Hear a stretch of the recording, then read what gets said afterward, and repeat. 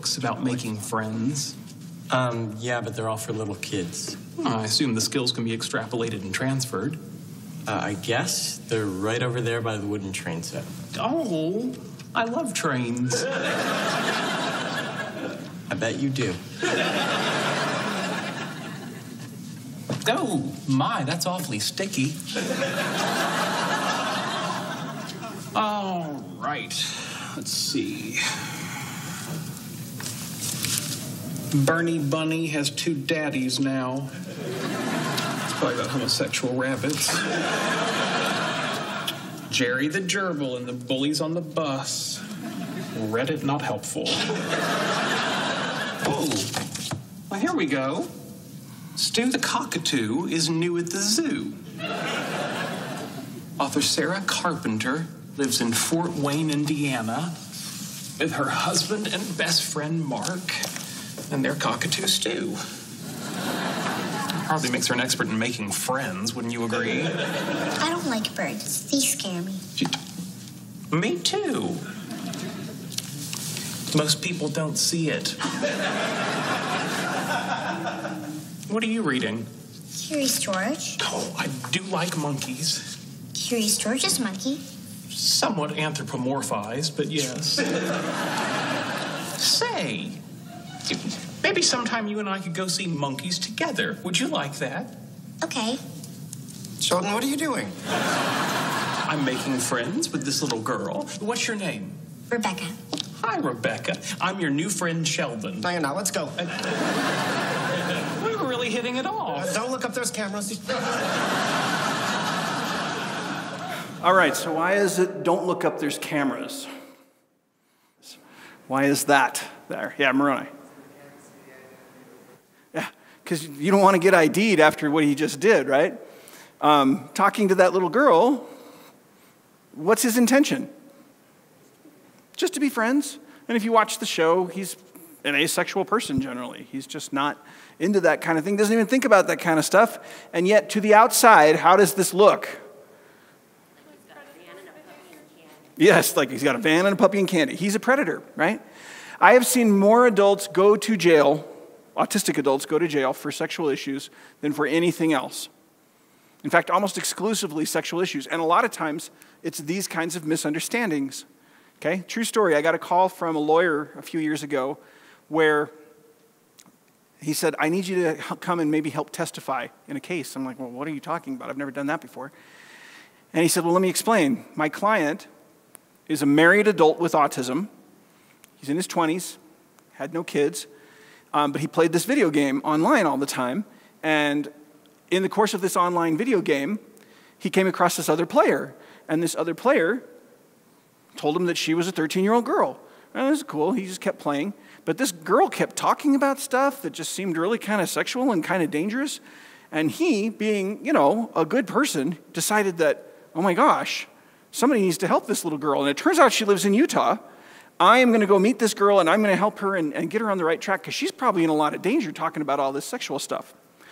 Guess who was there to meet him when he went to go meet this 13-year-old girl? The police, because the 13-year-old girls you meet online are generally police. And so the police officers weren't interested in his story. They didn't believe his side of it at all. And honestly, he was coming from that sincere place of, I just really want to help this girl.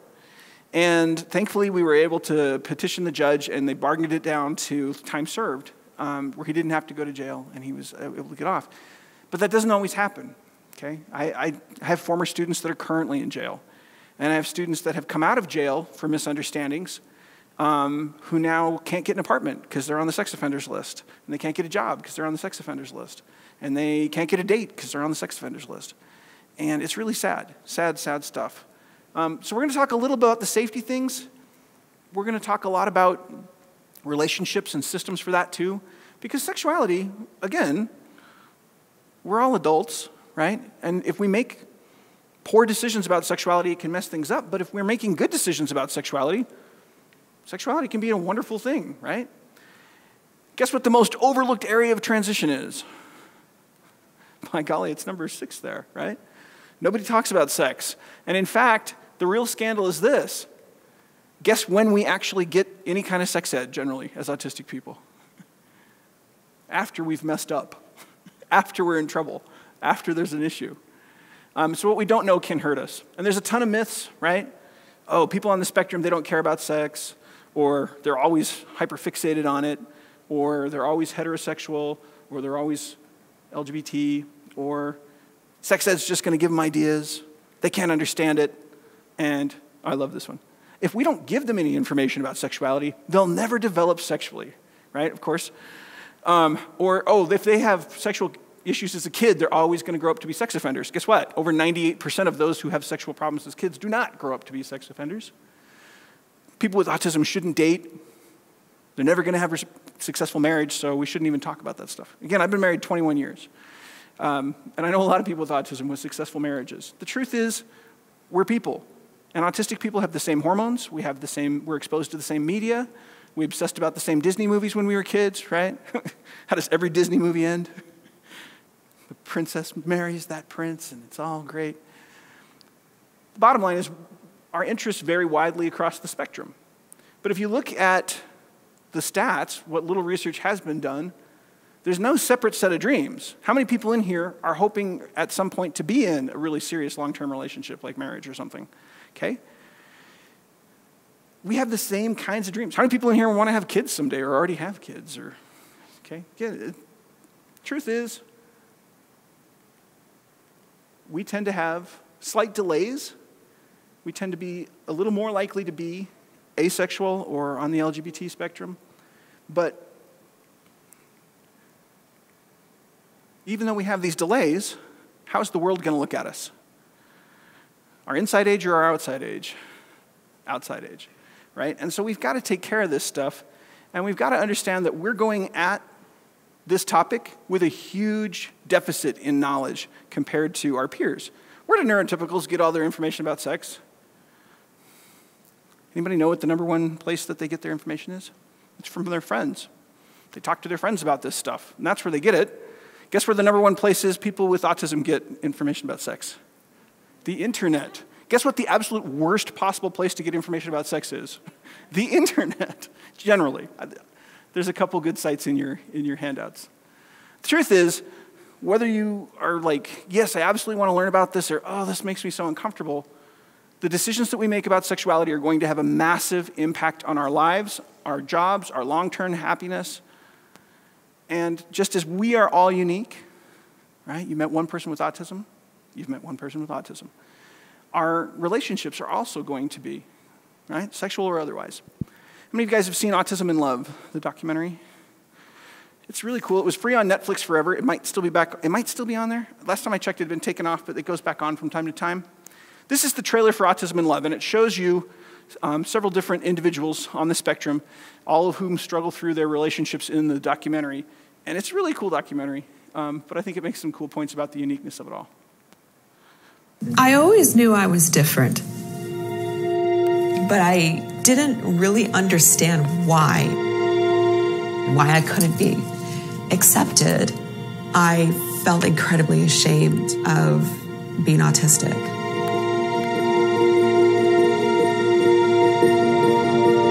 Sometimes I try to pretend I was never autistic because they would kind of laugh at you. I'm single, by the way. Had one girlfriend, but it didn't quite work out that well. Yes, I'm in love. What does that mean? I don't know, it means to fall in love, to give a kiss and a hug. Love is a very abstract concept that many people with autism have a hard time grasping. I asked her, how would you feel about being in a relationship with me? She said, I could see this may work. Dave's a meteorologist. What did you think when you first met her? It's nice. It was beautiful. Did you think that he would be capable of a romantic relationship? No, I didn't dare hope. You know, I want one independent girl, but I feel like I can't. If I found a girl that had a job, had a car, had her whole home, I can't be with her. Look, they're up here. I'm down here. Wearing the jewelry kind of makes me feel that sort of false sense of confidence, and it kind of makes me feel less vulnerable. Well, it looks like the weather just came on. I was going to catch a glimpse here. We're so fixated on our comfort zones. It's sometimes difficult to communicate. I gave Geeta a hug. I put my arms around her. They've been married for 40 Whether years. someone can love you without truly understanding you, I think it's absolutely possible. I love it when she holds me, hugs me, kisses me, smiles at me. Love is neither visible, measurable. There's no way to quantify it. And what's in here? It's in here. It always will be.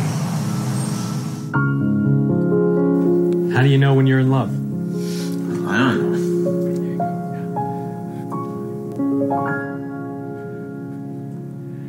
Anyway, it's a really good documentary, and it shows some cool things. We'll come back and see Dave and Lindsay again here, but we'll talk about them as well. Your uniqueness means that your relationships are also going to be unique. But no matter what your situation, you need certain amounts of information. You need to know your personal values when it comes to everything, but especially sexuality. Social competencies and social skills. You need to work to discover your personal identity, sexual and otherwise.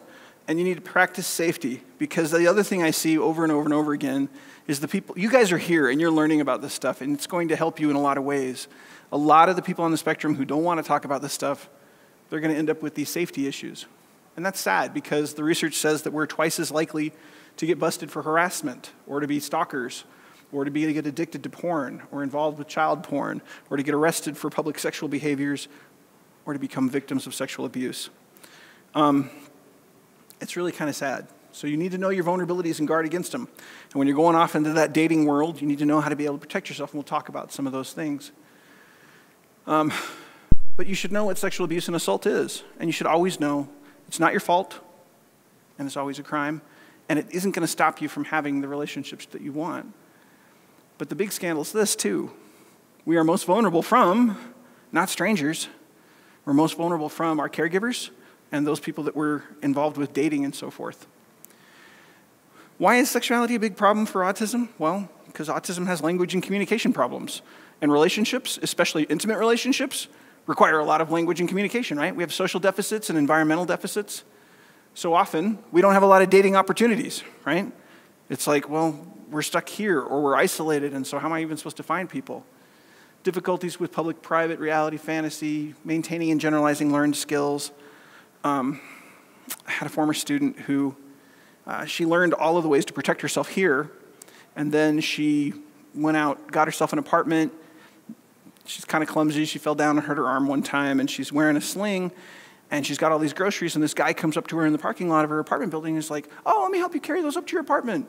And she was like, sure. And she'd been through all of our training. What should she have told him? No, thanks, I've got this, because she doesn't know him. He goes up to her apartment. He refuses to leave. She ended up sexually assaulted. Luckily, she knew what to do afterward. She at least had that. But again, that's a problem too. And of course, we can have issues related to police officers and so forth. When they survey people with autism, we talk about how, well, we have negative body image, or we don't even identify with our bodies very well. We have troubles with social emotional regulation and with reading other people's emotions. We have a lack of experience or even opportunities for experience. And we also have a lot of things like anxiety and depression that come along with autism that can create issues.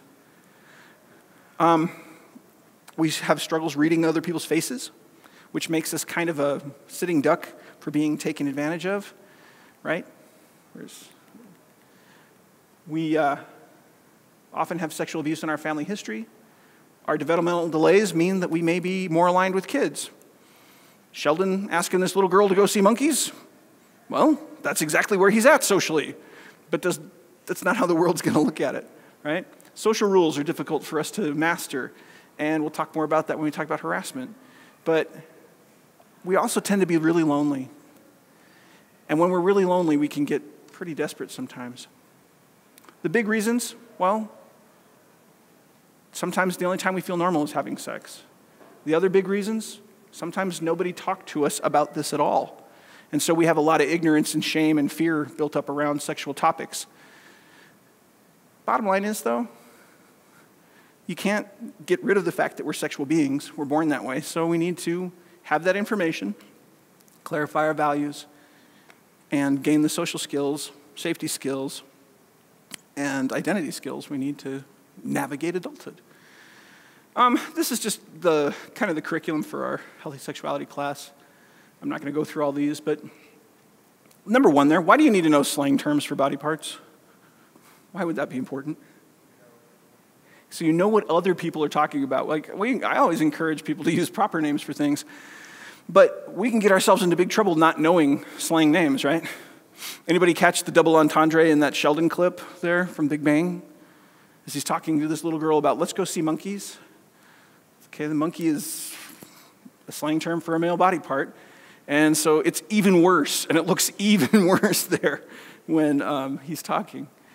Let's look at a couple of these, though. Oh, and even once you've got the basic curriculum down, we need other skills, right? Like the advanced skills. Like the flirting academy. All right, everyone, first things first. Let's talk about you. You are all here because you struggle with flirting, okay? So, oh, yes, Jeremy? I sometimes cry around beautiful women. Is that normal? Ah, yes, we will talk about that. Yes. Well, most of you are very successful, smart, attractive people, but flirting is not your strong suit. So, Stephen, why don't you stand up and tell us about yourself, okay? Hi, I'm Stephen. I'm partner at one of the big law firms in town. I also love soccer. I played a few years in college. All right. And Mallory, why don't you do the same? Tell us about yourself. Okay. I'm Mallory. I'm the head editor at a publishing company down the road, and I also play the violin in the city orchestra. Great. Now, you both seem like very socially apt people. So I want you to turn to each other and talk to one another. Good. Just give me a second.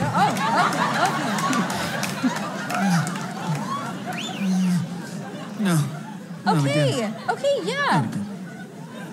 Okay, well, Exhibit A, my friends, flirting does not come naturally to us all.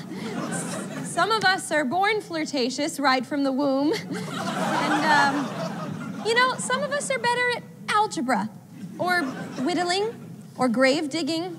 It's another one. But you know what? There is hope, my friends. You just have to stick to the basic principles. Okay, so today, we're gonna work on ice breaking. Breaking that ice, all right? So we're gonna start with the first time that you see somebody. So everybody stand up on your feet, okay? I won't make you do this.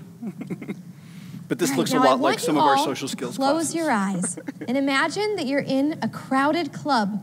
There's music and dancing, and you see someone from across the room that you'd like to flirt with. He or she is very attractive.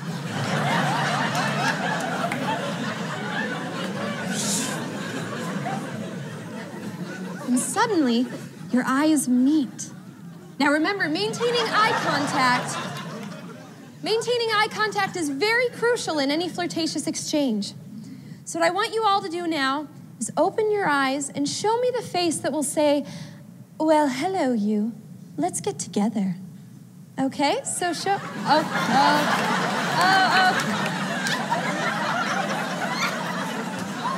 Hands down, Jason, hands down, okay? Matt, it might help if you were facing the girl that you wanted to talk to. Okay, so, Natalie, hey there. Natalie, is that your normal face or do you smell something awful? No, this is my saucy face. Okay, what face do you make when you do smell something? You know what, that's perfect. Why don't we just keep it at that, okay? Oh, yep, okay. All right, Jeremy, you gotta lighten up, okay? They're just women. Okay, have a seat, okay, buddy? Okay, buddy. See, Stephen, what are you doing? Where did you get those bubbles? What if you don't have bubbles in the crowded club? No, I always have bubbles. Okay, we will discuss that later. Okay, sit down. Mallory, hey, Mallory. You wanna maybe have a little less rage in your face? You look a little murderous. Okay? Maybe mix that rage with surprise. Okay, maybe surprise and fear. Surprise and shame. Okay, you know, comparatively, that's better. Okay, just sit down. Okay. Why don't We don't have time to watch the whole skit. You should look it up. But bottom line, neurotypicals struggle with flirting too. Here's the simple system for flirting.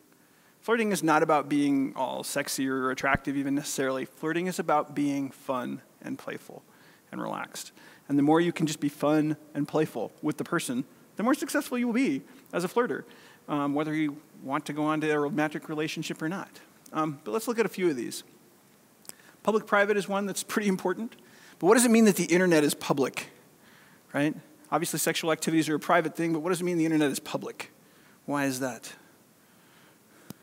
What happens to everything that you put on the internet? It stays there, and people can see it.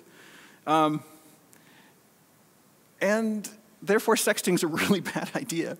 And yet, a lot of, I would say most younger people do it.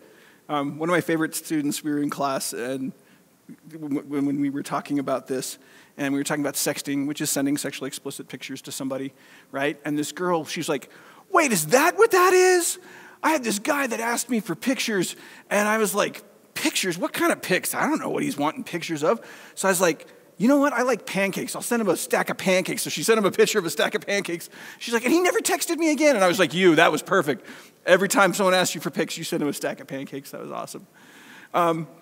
But just know that when you're talking to people online, are they who they say they are? If you're even accidentally looking at pornographic pictures, especially of kids, they can stay on your computer and get you busted, regardless of whether you even saw it.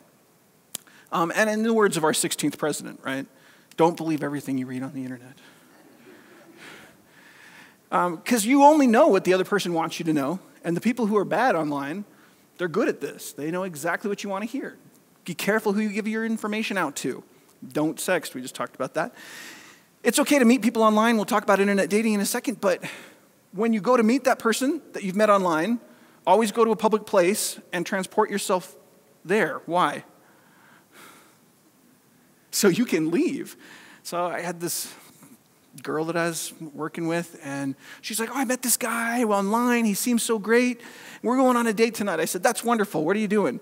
I don't know actually what we're doing, but he's coming to pick me up in his truck, and we're going to go on a date. And I'm like, okay, let's back this up and really talk about this here. Don't look for sex partners online. I had to add that line because a lot of times people with autism, they're like, well, I get everything else online. Why not get a sex partner online? What is the problem with looking for sex partners online? You can get yourself in trouble really quick. And what was this? Yeah, those other people are online for a reason there, and a lot of times you're going to get yourself in trouble. Boundaries, again, different behaviors, different touch. It all depends on what level this is and where that person is on this. And when you're trying to build a relationship, you've got to be careful not to jump boundaries or levels on the friendship hierarchy, which we'll talk about in a second. It gets really easy to accidentally do that. Let's talk about personal values, right? The number one thing you can do to improve your personal happiness in relationships and anything else, your job, your school, whatever, is to know your values and live them. What are the most important ways of being and believing? What do you expect of your best self? What do you want in a friend or a spouse or a sexual partner? And if you know your values, you're going to make better decisions about your job, about your friendships, your relationships. And if you don't, you're going to be at the mercy of the other person's values. You should be looking for people with similar values to you, and you should be respecting people with different values, but you need to know your values. So there's a values clarification exercise, I think referenced in the handout. If not, email me, I'll send you one or two. They're all over the internet as well.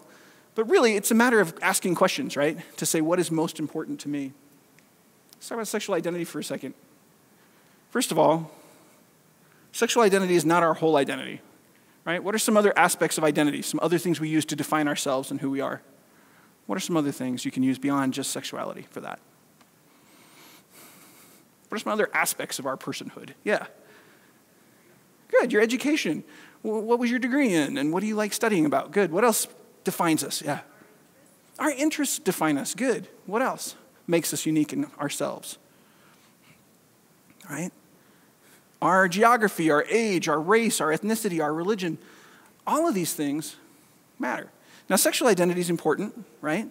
It is a combination of your biology and genetics, your attraction patterns, your situations, and the values that you have. But often I find that even though we have to be aware of things like sexual orientation and gender identity and all that kind of stuff, we don't need to rush into this. Autism's a developmental delay, and so one of the things I want to emphasize is that if you're like, oh, I don't even know my sexual identity, or I want to jump into a sexual identity, it's like, take your time. It is all right to take your time to figure this one out, just like any other aspect of your identity. Just like when you first get out of high school, you're like, often don't know what you want to do for your career or for your education. It's okay to get out and not know all about your sexual identity. It will come. Don't worry. We talked about this briefly when we talked about employment last hour. But what is the difference between flirting and sexual harassment? Yeah. Okay, so inappropriate touching definitely becomes not just harassment, then that can become assault. But what's the difference between harassment and flirting? Yeah.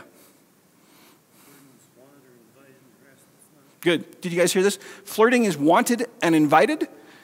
Harassment is not. So one thing I've often seen people with autism do that has lost them a job is that they're like, well, okay, so these guys, I saw this guy talking to this girl in the office, and he was telling her this and this and this and using these words, and he told her she looked gorgeous, and she was all laughing and giggling, and it was great. So I went and told her the same things, and she went to HR and reported me. Well, why? Because fair or not, it has to do with whether or not it's welcome or unwelcome. So anything that might create an intimidating, hostile, or offensive work environment, you want to avoid. Stalking, again, one of the best things you can do as a person with autism is not get fixated on a single person as like, this is the only person I could ever have a relationship with. So what you want to do is make sure you're around lots of other people. Don't isolate. Make sure that you have more opportunities for social integration. You can even seek therapy if you need to. But most stalkers who get arrested are autistic. And that's really sad. That's not a statistic we should necessarily be proud of. But why? Because we get so hyper-focused and perseverative. Just because in our minds we want a relationship at a certain level doesn't mean the other person's there. One of the biggest focuses when it comes to harassment and stalking is consent. What is consent?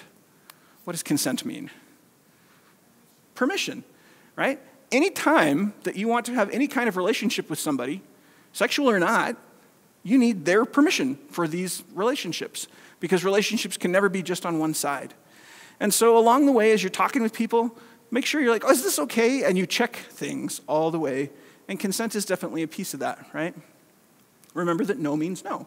In the movies, when two people meet in a romantic movie, generally what happens in that first scene, how do they feel about each other? They hate each other. All the girls are saying they know this because they've watched all these romantic comedies. In all of these romantic movies, generally first scene, the guy and the girl, they hate each other. They're just like, oh, that person, they're the worst in the world. And it's all no, no, no, no. But by the end of the movie, they've all made up and hooked up, right? Now they're happily ever after. In real life, if people respond really negatively to you at first, is it probably going to become a yes? No. So remember that no means no. When someone tells you no, you need to take that very seriously. The other thing you need to do is remember that it's okay to say no. And this is especially for girls, but also the guys in here. A lot of us have been conditioned as kids with autism through behaviorism and everything else, and all of the wonderful things we've gone through with public schooling. What have we been conditioned to do? When somebody asks us to do something, we comply, right? We say yes. But it's okay to say no, and especially when it comes to things. Now, we may be so desperate for a relationship that we're like, oh, I'm finally with this person, and they'll dump me if I don't do X, Y, or Z sexually. It's okay to say no. Be true to yourself and your values. You'll be a lot happier, and you'll find somebody who's better suited for you. A lot of times with autism, our brains will get locked onto sexual thinking or anxious thinking. Neither of those things are super helpful. So if you're having unwanted or unhelpful thoughts, this is a system from the book Brain Lock. It actually works really well. It's got good research behind it. And it's pretty simple. First of all, when those unwanted, unhelpful thoughts come, you say, wait a minute, these are unwanted, unhelpful thoughts. So you label them for what they are.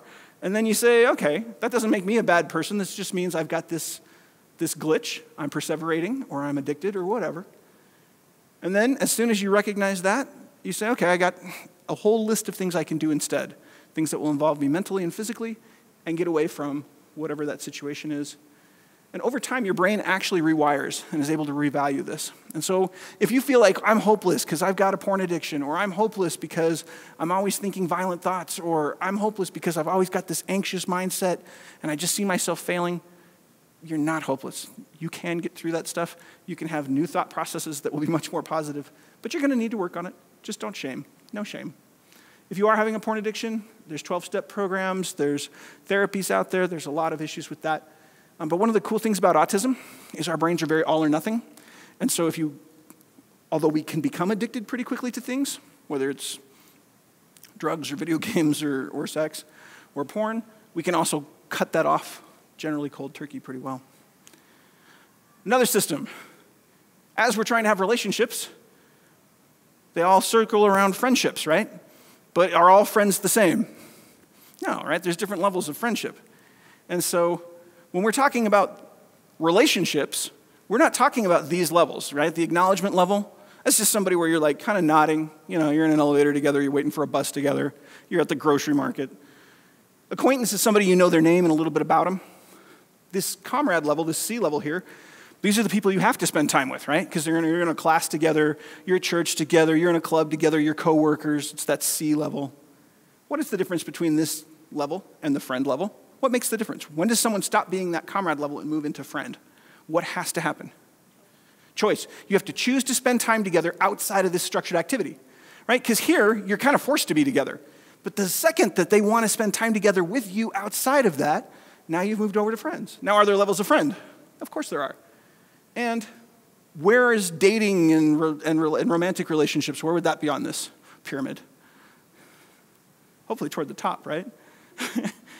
So again, know that someone wants to be a friend. And look for healthy relationships. As you're looking at people to move up to those romantic relationships, you want to have these characteristics. It's in your handout. It's only in this order, so it spells healthy, right? But you need honesty. If the person's lying, that's a big red flag. You need to look for equality and fairness. Are you always the one that's doing things or paying for things? You need to look for appropriate time. Is this appropriate time for this relationship? I had a student who came to me, he was so excited. He was like, I finally got this girl to say yes, we're going on a date this weekend. I said, wonderful, what are you doing? And he's like, I'm gonna pick her up at 3 o'clock, and then we're going out over to Sundance, and we're gonna ride the ski lift up and back, and then after that, I'm gonna take her to a movie, and after the movie, we're gonna go to dinner, and it's gonna be great. I was like, this is the first date? And he's like, yeah. What are you gonna talk to her about on the ski lift ride? You don't like talking to girls, you get uncomfortable really quick. That's a 45-minute ride. I don't know. And just, what movie you're going to? Well, I don't know. What movies does she like? Well, I don't know what kind of movies she likes. So what is an appropriate first date? One with a lot of exits. Sitting together on a ski lift for 45 minutes is not exits. Good, I like that. How long should a first date be? It depends, right? But it shouldn't be super long. Usually, if it's a first date, it should be about 1 hour plus whatever little activity. So if you watch a movie and then like an hour, great. Go out to dinner and an hour, great. But again, appropriate time. If the relationship is getting higher, it should have more time, right? You need loving support where they're actually like saying they believe in you and that they're able to help you, and they can even do things like maybe help you move, which is like a true test of friendship, right? Double-sided respect. Both of you need to respect each other and what you believe. Hardcore communication skills means the skills to talk about not just the simple things, but the really difficult subjects. And total trust. You need to know that this person's not going to betray you behind your back or anything else. Again, you're looking for as many of these on the highest level you can, and that's a healthy relationship. So if you're finding that you've got a healthy relationship and it's building and you're spending time together outside there, then you want to start maybe moving them up into that intimate friend. And when we're talking about sex and romance, you know, those are there. But this is also your best friends, right? People you want to spend a lot of time with one-on-one and so forth. How do you know that you really have somebody there? Well, both of you have those feelings. Both of you are saying that you want to spend time one-on-one, that you want to date. And again, there's levels of this. Dating is not the same as going steady, is not the same as engaged. But wherever we want them to be, if we want to date this person, that's great. Is it up to our level? It's got to be their level too. A lot of times, those of us with autism, we're like, hey, I just met this person, and they seem really nice. Boom, I want to jump you right up to here, right? Now we can get married and have children and live together happily ever after. And it's like, no, unfortunately, you have to go where they are and gradually help them move up. And if they don't move up, that's okay. They can still be friends or they can still be comrades, but if they don't get here, that's fine. You move on to somebody else. All right. As we're doing this, we should avoid celebrity syndrome. What is celebrity syndrome? What do we often want people to look like? The people we see in magazines and on movies and in TV, right? By the way, those who are especially addicted to porn, this becomes a problem because people expect people to look like they look in pornography, which is not at all how people look. Take things slowly and respectfully. Share positive experiences. I've literally seen people with autism walk up and this is their opening line is like, so what medications are you on? And it's like, oh, that's probably not where you wanted to begin. Model and expect reciprocity. A relationship is like a tennis match, right? You're not going back and forth and back and forth. If you do something, they should do something back. And if not, then that should be an issue. Remember, trust comes before touch. Just because you're on a date with somebody doesn't give you any rights to do anything. You've got to have consent for whatever you're doing. And don't smother, but don't ignore. I was the side that ignored. So grew up in Alaska on an island, and there wasn't a lot of guys around. And so I got asked to prom, because some girls find the guys who completely ignore them irresistible, I guess. So I went with this girl who I didn't even really know, and I went to prom, and it turned out to be a really fun time. She was very nice, very respectful. It was great. We had a good time. I dropped her off at her house, went home, and didn't talk to her for 2 weeks, because prom's over, right? And of course, what I hear through the grapevine is she's a mess. She thinks that I'm this terrible person and all this stuff. So I had to try and repair that. But no one likes the other extreme either, right? This is a true story. So guy with autism, he has a job, he's living on his own, he's doing well, he's got a girl that's been at work with him, and he's been talking to her at work, and she finally agreed to a date. And he shows up at her house. This is not a joke, this is not a lie. First date, he has a limousine he's rented. He's all dressed up in his tuxedo. He didn't know if she liked chocolate or flowers or what, so he got her chocolates and flowers, and he's got a balloon with a teddy bear inside the balloon with more candy inside the teddy bear. And he goes up to the door, knocks on the door, and the girl comes out, and she probably would have just turned and walked back in if she wasn't feeling really obligated. She came on the date, never spoke to him again afterwards. Why? Because it was too much. Again, thinking of the pyramid, what level would you want to be at? What level would it be appropriate to show up in the limo and with all that stuff? Right? It'd be way up here. Be a really good be a good proposal, right? But it's not a good first date when you're just trying to cross this line. So again, don't overwhelm them, but don't ignore them, and watch for red flags. In your handout, there's a bunch of red flags and green lights. We won't have time to go through them, but they're there to help you see, okay, so what's something I should watch out for when that maybe would mean this relationship's not what I want, and what would be a green light to say, yeah, I should probably keep going. Yeah, Whitney, did you not get a handout? Here we go. Anybody else not get a handout? Okay, we'll get you some handouts. Check your assumptions. I once taught a girl who ended up getting raped by a guy that she went out with because she's like, oh no, it'll be fine, he's a returned missionary. And that instant assumption that can come along with that is not helpful. Watch for red flags. Another rule, 3 strikes, they're out. This is a really simple rule. If you ask somebody on a date 3 times, and that first time they were like, oh, I would totally go out with you, but I've got another date this weekend. And the second time they're like, oh, I would totally go out with you, but I've got a final. And the third one, they're like, I'm sorry to cancel our date, but my grandmother died. It doesn't matter what they say. If you've had 3 tries and they're not going out with you, then just let it go. You may have another chance later on, but just stop. Also, if they have 3 red flags, even if you're like, oh, but they're so awesome in this other way, if they've got 3 red flags, stop. And again, look at that. This was my dating system. It worked great for me, but again, you'll need your own systems. The first thing is, if you want to date, is you got to go where the right people are. Right people depends on your values, right? So if you are not into alcohol, do you go to the clubs to find the people you want to date? No, right? So go where the right people are. Generally, these are where your interest groups are. Go find a group of similar-minded people. Have a plan and a backup plan. So I'd always be like, okay, I'm going to go see Avengers Endgame. Who could I take with me? Who do I know that likes this and this and this? And I'd have a plan. And the backup plan, too. If they were like, oh, I don't have time, or I've already seen it, it was like, okay, that's great. Go out with this other person, or I'll just go myself, and that's fine. And it helps you when you have a plan and a backup plan, and something you were going to do anyway, to be able to approach with confidence. And you start talking to them, watch for the flags, and decide if you want to ask them out. Then you need to use your anti-anxiety systems. Keep talking to them. Why should they do most of the talking? Why should it be like 60-40? Why should they do most of the talking? What happens when it's the other way? Yeah. People like to hear themselves talk, okay?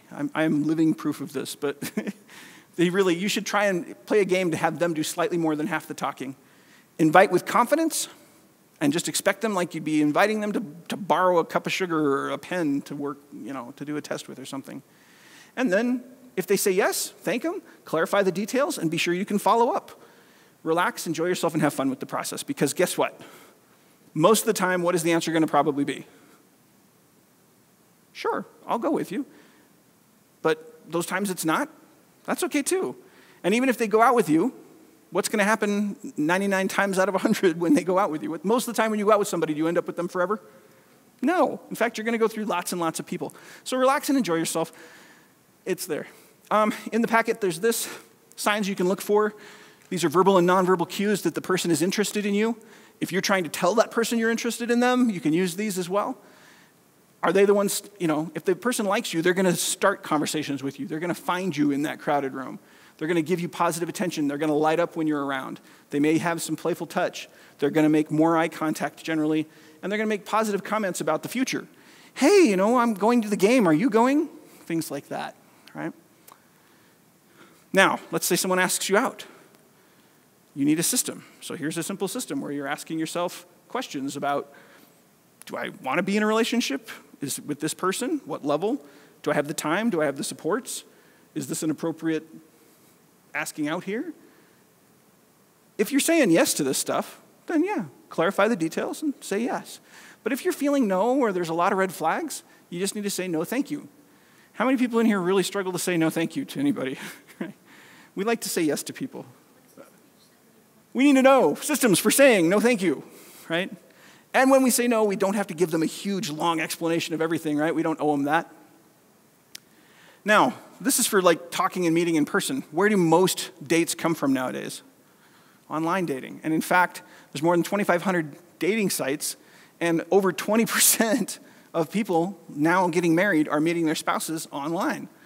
So it is honestly the best and worst way to date. This is what one of my students told me. They're like, oh, internet dating's the best. Oh, and the worst.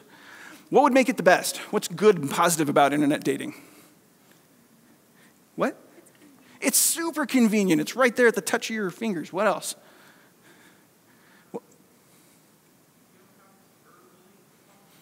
Right, you can like type things and really work on phrasing those words and really shaping the picture that they see of you, although you shouldn't like literally Photoshop the picture that they see of you, right? Okay, but the worst, what makes it the worst? What are the downsides of internet dating? Photoshop, right? Okay. Well, you can get caught in lies pretty easily, right? And they can too. And it's tough. You're not really with that person. It's there. The general idea, though, is you meet online, you build that relationship, and then safely you figure out a way to meet offline. One of the best techniques you can have, because when we get attracted to somebody, our whole like judgment part of our brain shuts off. That's what happens with everybody. Is get a second pair of eyes. Have someone like a trusted person, a sibling, a parent, a friend, a therapist, somebody who can look at your dating stuff and be like, is this legit? Are these really the signals I'm getting? Does this really seem safe? Is this appropriate? Remember to be honest and be yourself online. And we're generally pretty picky with autism, right? But we need to also be open. If somebody's really interested in us, it might be worth a first date just to see, well, maybe we will hit it off. Who knows? But we do need to be picky, right? If the person seems like totally out of line with our values, that's not likely. Anybody with some personal experience with online dating, some tips that they would share, or some cautions that they would share? Anybody tried it? Anybody tried online dating?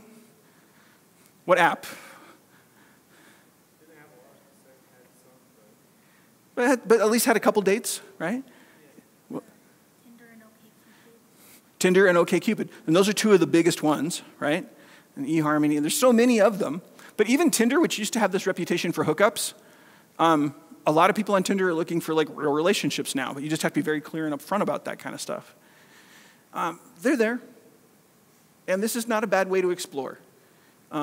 But you do need to be really careful to use your internet safety skills, and you really do need to realize that an internet relationship, what level is an internet relationship on the pyramid? If you're looking, if you're looking at this pyramid, what level is internet?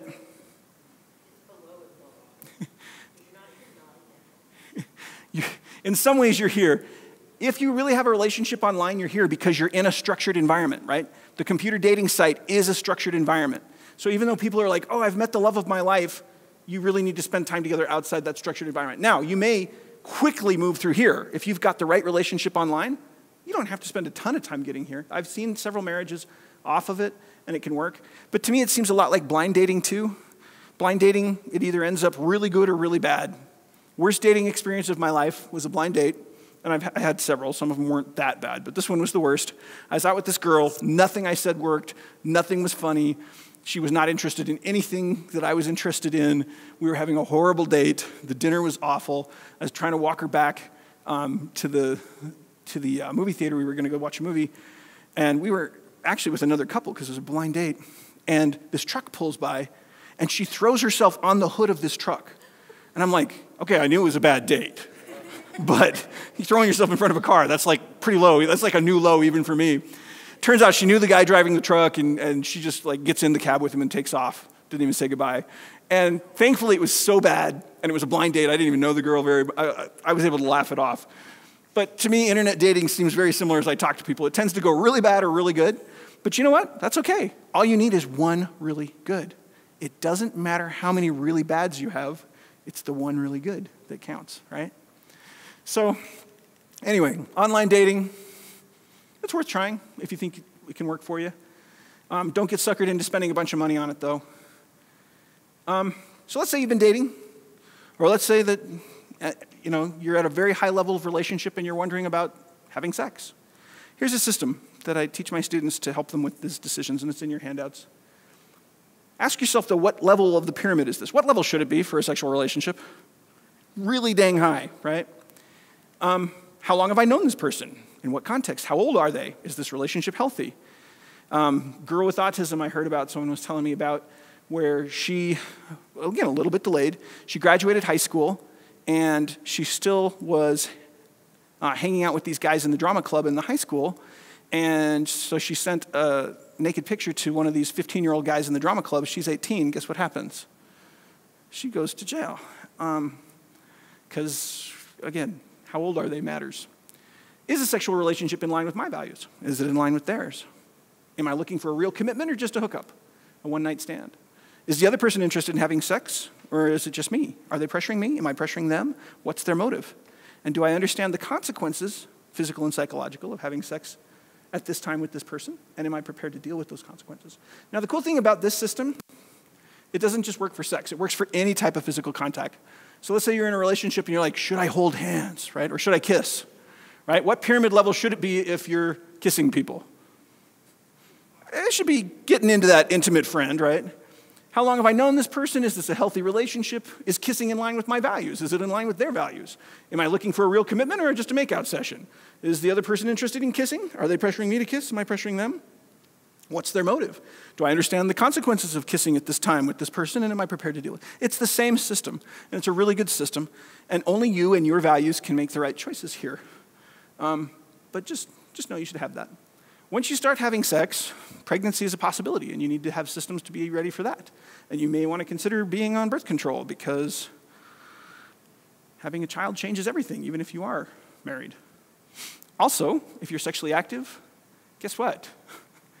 Over half of sexually active college-age youth have STDs in this country, according to the CDC and Stanford.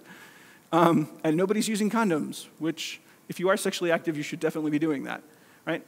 Again, if you don't want to get pregnant and you don't want to get an STD, you should be probably not having sex. If you choose to have sex, all of this is in your handout. There are some definite steps to take to protect yourself at least as much as can be protected. And realize this, even when you're in an appropriate sexual relationship, so let's say that you have the value that says, I need to be married to have sex, and let's say you're married and you want to have sex. Autism won't be a problem now, right? No, right? Sex has a lot of communication issues involved in it, and autism tends to be terrible with it. Emotion versus logic. Those of you who are in the nonverbal communication class, and our sex ed teacher, who is retired now, was in there. She was our first sex ed teacher.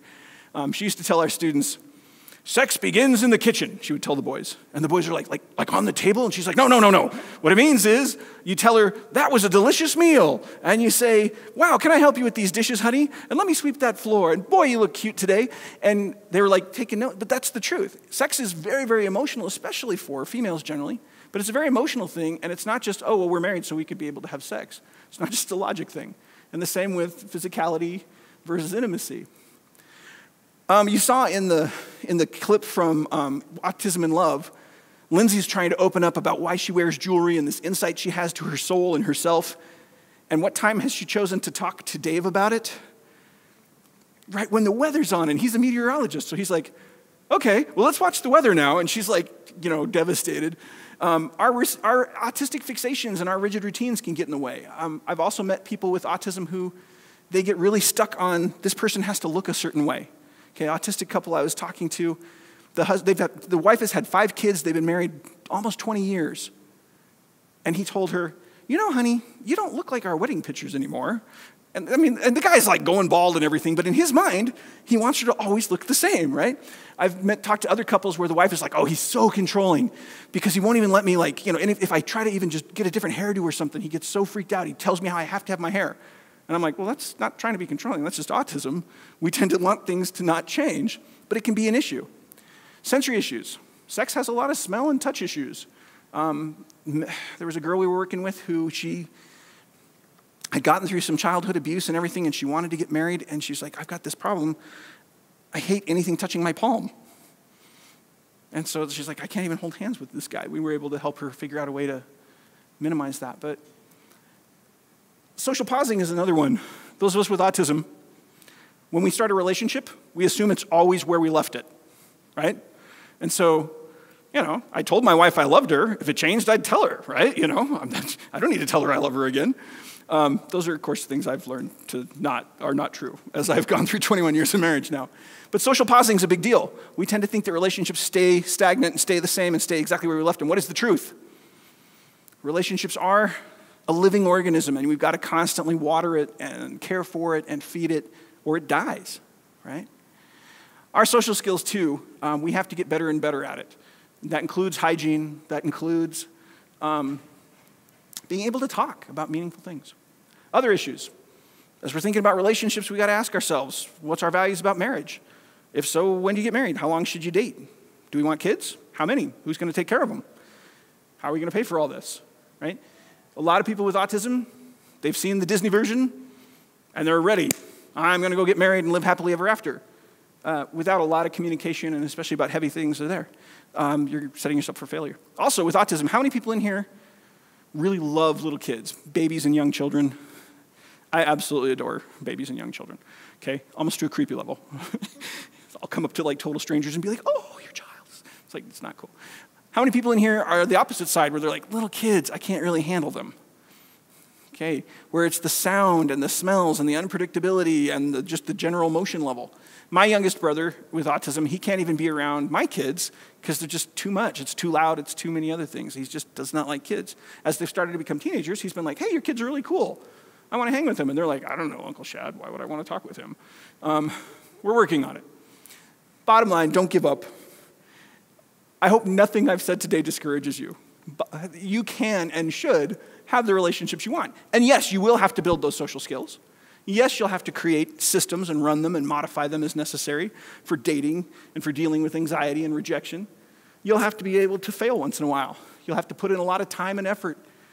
You'll have to watch out for safety. You'll have to know your values. You'll have to try and keep those. But guess what? Neurotypicals have to do the same dang thing, right? It may be a little harder for us. It may take us a little longer. But we absolutely can do all this. If neurotypicals can do it, we can too. And some of the most successful relationships I've ever seen are autistic relationships. Oftentimes where both spouses are autistic, oftentimes where one spouse is autistic and one isn't. It doesn't have to be a terrible thing. In fact, it can be absolutely great. Not too long after the the documentary, Dave and Lindsay Got Married, and they did a little follow-up where they interviewed them about their wedding. Listen to how they've evolved here and the systems that they're using to make this relationship work. See if you can point some out.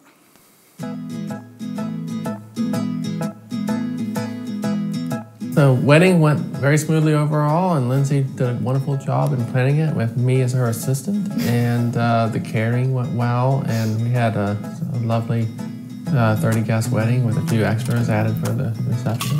For the most part, it was pretty easy for me. There were times where I wanted to take a brief break from the action, and so I would just temporarily excuse myself and then come back. But at other times, it's helpful to have like a canned response to when people are asking you, how's your day going, are you enjoying this, and have a standardized response. But for the most part, I thought it went well in that regard. I strategically tried to place an adequate amount of time before the wedding ceremony began, where I just had the hotel room, my own hotel room to myself. So trying to schedule in those times when I could kind of have my solitude was a way that I was able to cope with the day, as well as just only inviting people that we knew very, very well and were very close with and being very comfortable around. So it wasn't like we had anyone we didn't know at all. My own father even officiated our wedding. So trying to kind of make it so it was not, having to worry about interacting with too many people that we were not very familiar with. For me, the hardest thing was narrowing down the list to 30 people, and it hurt me greatly to not be able to invite a lot of people who are important to me in my life. So we did a secondary reception in Williamsburg as pretty much an extension of what we were doing here in DC. Which was actually larger than the wedding itself. Yes, about twice as large. Yeah, that was my compromise. And Lindsay was a little nervous, especially at the end of both events, that when you're around a lot of people that you have to feel like you have to socialize with, and sometimes it's going to be a little difficult. Even for me sometimes, but especially for Lindsay, sometimes she just needs a break from it. It was very difficult for me. Yeah. But I was willing to do it for him. She survived. I survived to tell the tale. All right, so what are some of the systems you saw? What are some of the things that are really good signs for this couple and their relationships as they go forward as two autistic adults married? What are some positives? How are they making this work? Yeah. Good.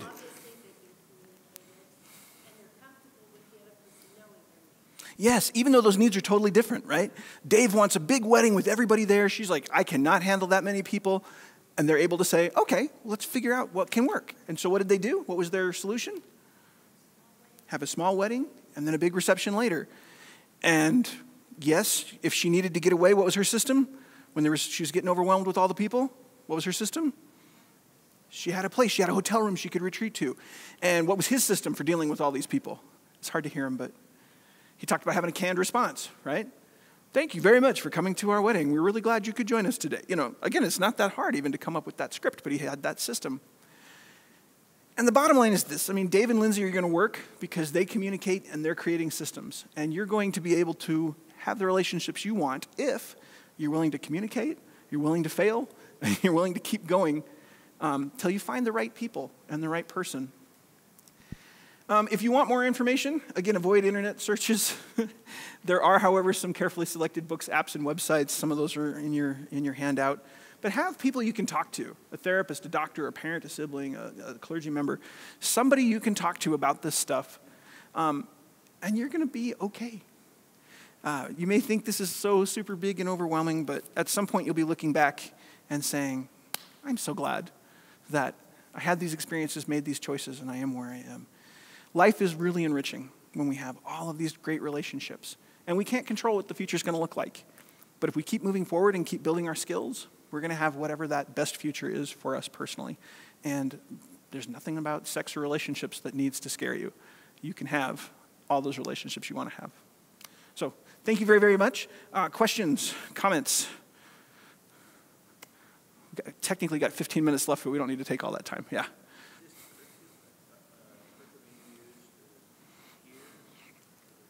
So this is a combination of a curriculum that we use here, although there's a lot more to the curriculum here, because they do a full 15-week course here for every student required.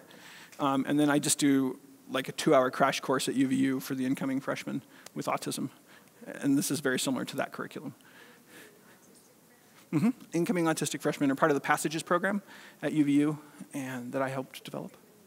Everybody should use it. Honestly, that's what I hear. Like, so we always have like people in the class who are neurotypicals that are volunteering to help. And they're always like, oh, I wish I had this class when I was a freshman at college. Yeah. No, please.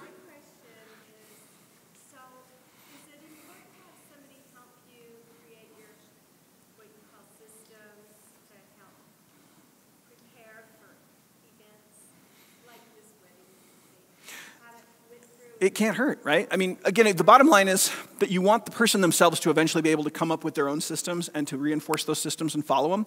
But especially at first, it's a great idea to have somebody help you with the system. Or if your system's not working, then that's a great idea to be able to have somebody to bounce it off and be like, why didn't this work? I did all these things, and I showed up to her house with a limo and chocolates and flowers and all the things, and she doesn't want to talk to me anymore.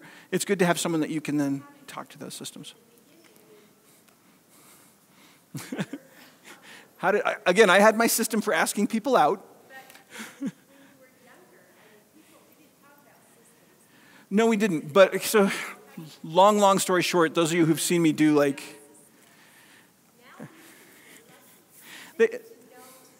they do get to know a lot of stuff.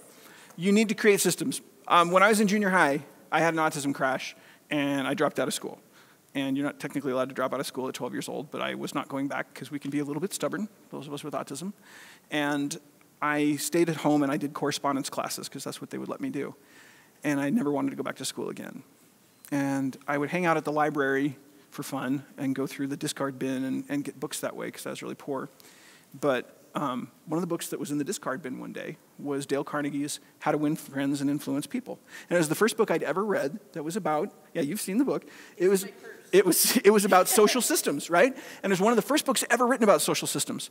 And I was like, and it didn't use the word systems, but he went through all of these very explicit social techniques. And I was like, I could do this. So I tried some of it out at my local church congregation where I was like, okay, so his system was, you walk up to the person, you greet them by name, look them in the eye, shake their hands and smile. And that's the system for like building rapport. I'm like, well, okay, that won't work at school, but it will work at church. So I tried it at church. I'd never bothered to learn anybody's name at church before. Because why? Why would I want to know this? So, but I started going up and I'd be like, why, hello, sister so-and-so. And I'd smile and shake their hand and look them in the eye. And within about a month of doing this, everybody was telling my parents like, oh my gosh, Jared is just such a gentleman. He's such a good young man. He's doing all, and I was getting all this great social feedback. And I was like, okay, this is good stuff. So I took my How to Win Friends and Influence People and started trying to apply that to high school. And I went back to school because I knew I needed to go to college because I suck at anything manual. And so I was like, crud, I got to go to college, and I'm going to need systems to make it through high school. And it wasn't perfect, and I had a lot of ups and downs, but I eventually was able to learn enough social skills there. And then I'm LDS, and I went on an LDS mission to Japan, the land of autism, which is a wonderful place to go if you have autism.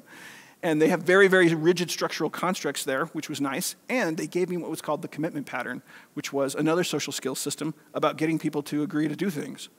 So I came back off my mission and just used that to invite girls on dates, and it worked really, really well.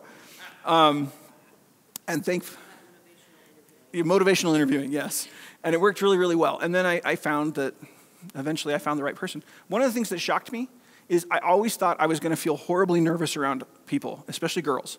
And because every girl I'd ever dated, it was just constant stress and pressure. And when I finally met the girl I eventually married, it was fascinating because from the time we first started talking, I felt really relaxed around her. And I really felt like I could kind of be myself with her, which of course has turned out to be a really good thing being married for 21 years. But honestly, those systems are there and you can apply them. And there's more and more helps than ever, like you were saying now. There are so many systems now for social skills because even the neurotypicals, they're terrible at social skills now, right? Because all of their social interaction is on their phone, and they're like texting this person and texting that person, and they don't know how to have a face-to-face conversation. One of the other things that worked for me is I didn't know any of the social rules. So like, I would ask girls out that like, oh, you can't ask out so-and-so. And so nobody ever asked her out. So she was like desperate to go on a date. So she's like, yeah, sure, I'll go with you. Or I'd ask out the girl that didn't fit the mold that all the other guys were looking for because I knew it was an easy date and it was great. And I'd get a lot of experience and a lot of good friends. and a lot of free cookies and stuff. It was great. And so there's all of those opportunities are there. But you need systems. You need systems for that. And then you need continually to have systems, communication systems in particular, as that relationship advances. At what point should you disclose your autism in the relationship? When you feel comfortable doing so is a pretty good answer. There's no right or wrong. There's no right or wrong. I would generally say by the third date, you probably should say something. But again, there's no right or wrong. What you don't want to do is get married and then spring it on them. Okay? I didn't have a choice. I wasn't diagnosed yet, but she at least knew what she was getting into when we got married. And even after we got married, there were things I had not anticipated. Our first fight was because my wife, who is the world's most wonderful woman, put the toilet paper on the roll so it comes off the bottom. I know, like this is a cardinal sin. I don't know how my wife, who is the world's greatest person, could be this wrong about something. And so we had to have talks about it. And finally I realized that, like, wait a minute, I'm just glad she's changing the toilet paper roll at all. This is stupid. So I would just say, thanks for changing the toilet paper roll, and take 2 seconds and flip it over, and that saved me a fight. And to this day, she still puts the toilet paper on and doesn't care whether it comes off the top or the bottom. I can't believe this woman. And yet, it's okay. We've been able to deal with that. I would come in from the outside. Utah's a little bit warm. I'm not used to that. It would be like 100 degrees outside. I'd come into the air-conditioned apartment, and that change in temperature was physically painful for me. And so if I was being touched at that point, it would hurt. And so I'd walk in the door, and what does my wife want to do? Oh, welcome back from work. Give me a big hug, right? And I would just be like, ugh, which, by the way, this is not a nonverbal you want to give your spouse when you're first married, okay? It says, I don't want to be near you. So we were able to talk it through, and I didn't have the word autism, but I was able to say, I'm really sensitive to temperature changes. Maybe it's because I'm from Alaska, but I need to be able to reacclimate, and then I'll come find you and give you a hug. And that worked out great. Bottom line is this. If you have the right communication and you're willing to keep talking about the really tough things, like toilet paper, you can have a great relationship too. You guys have been awesome. Thank you for being at OtCon today. If you're going to join us for the movie, please make sure you come see us. If not, we'll hopefully see you next year. Thank you so much. And let me know if you have any questions.